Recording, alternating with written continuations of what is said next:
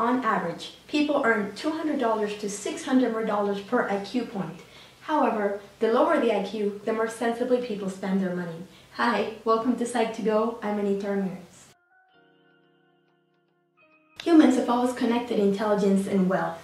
To succeed, students are always being advised to go to the top universities like Yale, Harvard, and Stanford, Cambridge.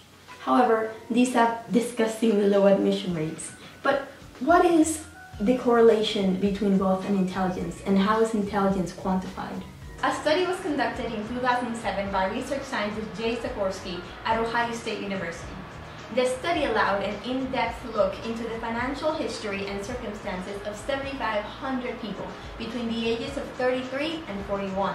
All test subjects had taken an intelligence exam known as the Armed Forces Qualification Test in 1980s, which can be translated into IQ scores.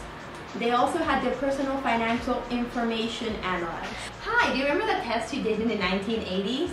You do? That's fantastic. Can I have your financial information? Sikorsky found that each IQ point is associated with $202 to $616 more per income per year.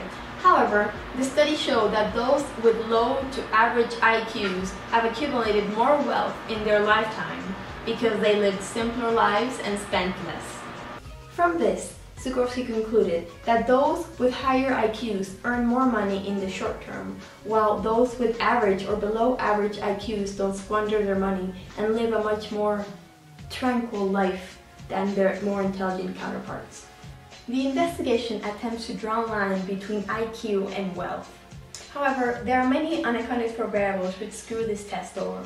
One of them being, IQ tests are not a very good way of measuring intelligence. There are hundreds of things about a person's personality and potential to succeed in life which cannot be measured in an IQ test.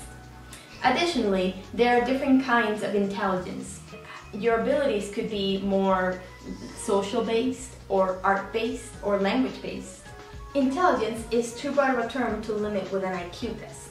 These different skills, for example, the ability to be able to connect with someone, are very significant in predicting financial success. Finally, the tested group is too small to be able to apply to all of humanity.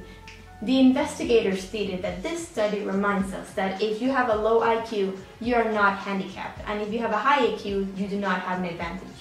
What do you think it takes for someone to be successful? Tell me what you think in the comments section below, and make sure to check out our channel for more Psych2Go videos.